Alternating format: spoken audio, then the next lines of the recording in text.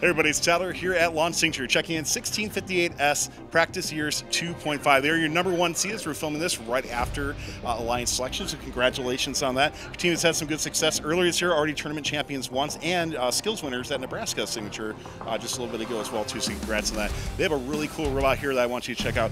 Awesome conveyor system that they're rocking here, definitely more unique from some of the other teams that we have seen so far. And this aligner mech for their wings is definitely, I think, the reason why they've been #1 seed, able to quickly de-score other teams. It's been really, really cool. So I can't wait to dive more into that. We'll be getting more of a breakdown of this robot. So let's learn more about this team from California coming up here on Picks and Parts. This video on fun is brought to you by viewers like you and also in partnership with the following. The Robotics Education and Competition Foundation provides fantastic programs for students from elementary school all the way through college. These include VEX, aerial drone competition, online challenges, JROTC, Girl-powered, scholarships, certifications, and so much more. To discover these exciting opportunities, visit recf.org and get connected. Yes, and we got to start with one of the stars of this robot. That is your awesome intake system. Can you break down more about what it is and how did you come up with this? Yeah, so first we have 3 stages in our intake. First stage is this flex wheels, and it allows us to pick the balls from the field, and allows us to make the balls in our second stage intake. Our second stage intake comes from the ideas of 9123X. We've seen them play in Mall of America, and I think it's really effective because I can intake 2 balls at a time, and I can narrow the space to force the ball become one at a time to come to our third stage intake, which is the conveyor belt. For the third stage, once we have a auto system to load it up the whole intake to make it full, and it can stop. And once we want to try to score, it can spin really fast, and it has really great push powers, which allows us to push the balls directly into the middle control zone in autonomous, and also sometimes push the blocks into the opponent's robot. Yeah, and I'm gonna pass my mic to Jasper. Can we see a couple blocks come in and just demonstrate how it works? Okay. I got you. Yeah. Yo, white stock. And then I noticed these zip ties that you have on top of the robot. Is that meant to keep the blocks inside? Yeah. And then when did you add those on? Like since the beginning. I added this tie on because the balls would fly off sometimes, and I added this tie just to make sure the ball doesn't fly off this way, because if this way, we also block this way, it's gonna jam in here. And it's been successful for you so far, I'm assuming? Yeah. Really cool on that. Yeah, let's pass over to Jasper and talk more about your drivetrain, and then how you're scoring into the middle goals as well, too. All right, so let's start with the drivetrain. So in the very early of the season, we see the game rules, and then we come up with an idea that's fast. So we build a really fast drivetrain.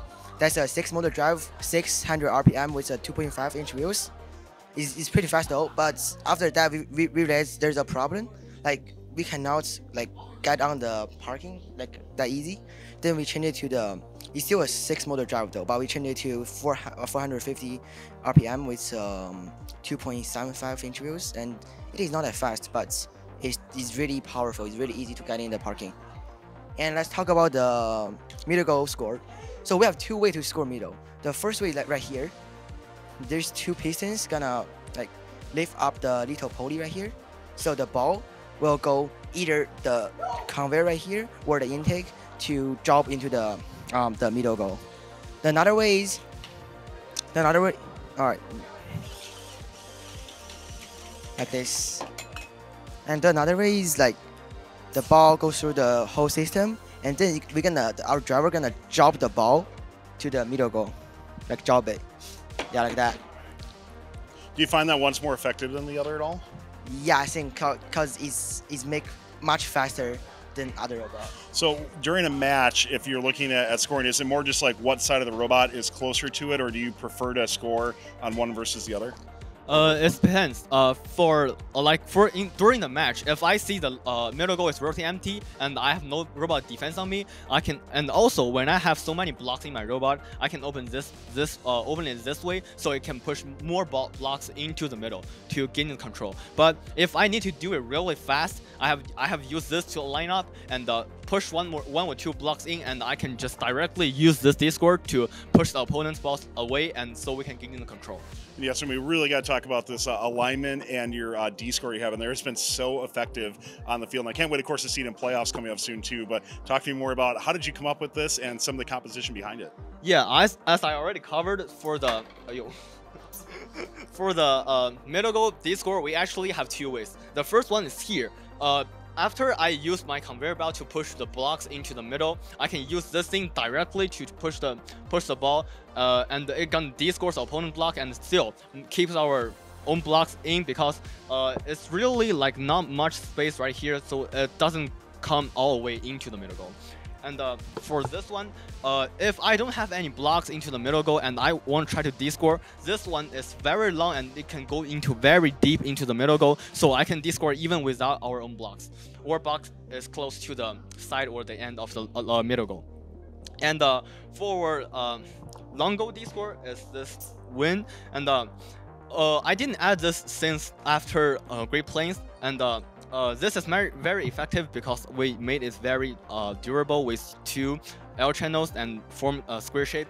And for this liner, I didn't line up for the long goal using this one at the start. I just if I see the drivetrain is a little bit to the right of the long goal, the yellow stand, I can just drive forward and it's gonna be into the long goal. And for this one, it's actually when I D-scored from one end to the middle segment of the long goal, I raise this wing up and I just keep driving forward, and this one would prevent my robot to sink into underneath the long goal. So once I get to the other side, I can put them directly down and I can push all the blocks from the other side away. Your team has competed so well over the course of the season so far. What do you think is one of the #1 things, especially coming in here to launch, that is attributed to your success? It's like we come up with a really good the idea of design. I've never seen this type of design in somewhere else. And our goal is not to change the robot very quickly, because I have no time to practice for my driving skills. And still, we made a lot of improvement on this robot. We are trying to improve the robot, not just change it to something else. Jasper, let's break down some of the sensors that go into this robot as well too. What are some key ones that are really helping you win matches? All right, so in the match for the driver, so we only have two distance sensors. So one is right here and another one is right here. So for this one, when the blocks going up from the whole system, it's gonna detect the blocks, and then it's gonna make the motor move 95 degrees forward. And for the sensor right here, like we don't have more blocks, so I'll just show it right here. So when this sensor detects the blocks, which means the whole conveyor is full, so it won't like let it move anymore. So we can store more ball under the conveyor. Yeah, coming up with an indexing like that, I think is so effective for what your team has been doing for that as well too. Any other sensors you want to highlight? Yes, for our autonomous, because our programmer is busy, so I'm doing the program right now. I'm using blocks, but my AP is really high right now. We are using simple odometry, only using the vertical tracking wheels. It's underneath my robot. It's here. I read the degrees in the sensors, and which divide by the degrees that I want, which make it slower when it's closer to the target. For example, I want it to run 100 degrees, and when it's completing the 90% of the routes, it's gonna decrease 90% of the speed. And I also use two distance sensors, which is here front and here is back. We found out that distance sensor is one of the most reliable sensors in VAX. So I use this thing to detect the distance from my robot to the field perimeter. So it was accurate every single time with because our setup might be slanted for every single match. It will be slanted a little bit more, and but once we catch the distance between the field perimeter to the robot, it's gonna be accurate every single time. Practice Years 2.5. First off, congratulations on your success so far. As I said, filming this at launch, you are currently the #1 seed, and going into elims, I wish you best of luck for that. We can't wait to see what awesome designs you continue to come up with throughout the rest of the pushback season. Thanks a lot, guys, and good luck the rest of the way. Thank you so much. Thanks for watching. Don't forget to like, subscribe, and click the bell to stay up to date on future fun videos. The Robotics Education and Competition Foundation provides fantastic programs for students from elementary school all the way through college. These include VEX, aerial drone competition, online challenges, JROTC, girl-powered, scholarships, certifications, and so much more. To discover these exciting opportunities, visit recf.org and get connected.